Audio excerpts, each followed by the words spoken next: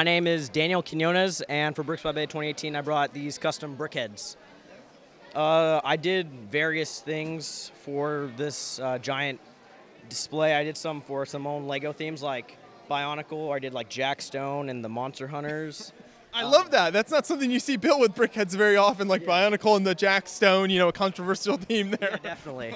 And then like some of my personal favorites are the what's inside of BrickHeadz. It just kind of shows the inside of what could possibly be a BrickHead. So I did like a robotic one, like muscles, bones, the cardiovascular system. So those were some fun ones. I did some holiday themed figures, like I have Buddy the Elf and some John McClane from Die Hard, and I have some Power Rangers. I have some like random 80s characters like Voltron and Doc Brown.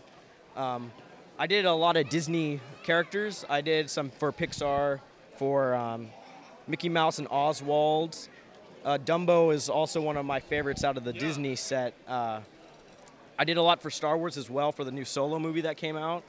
I did 4 for that movie, and then a few for Episode 5, which I was a big fan of. And then the big thing I brought was the Marvel ones. So this whole left side is pretty much all Marvel characters. This is mostly comic book. I have 2 rows of DC at the front, but everything else is Marvel. Okay. I did this row for Infinity War. I have a light-up Iron Man. That's I love that. Yeah. I did X-Men on the top row. I have Ant-Man there too, but I got the X-Men. I did the Defenders from the Netflix shows, and I did a whole row for Guardians of the Galaxy. One of my personal favorite Marvel ones that I did was this Iron Man, because I brought this Iron Man last year, and it just kind of shows the improvement that I've had throughout the years. So I was pretty happy with that one. Same thing with the Justice League. These are some of my favorites right there.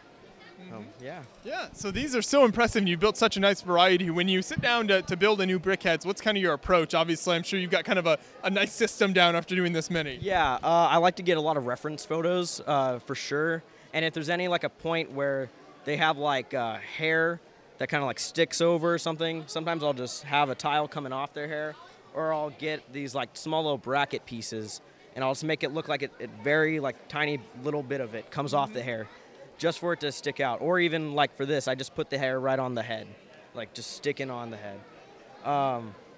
Do you typically start building from the ground up or start with the top? How does that work? It depends. Like my light-up Iron Man, I built the head first because the light is in the head.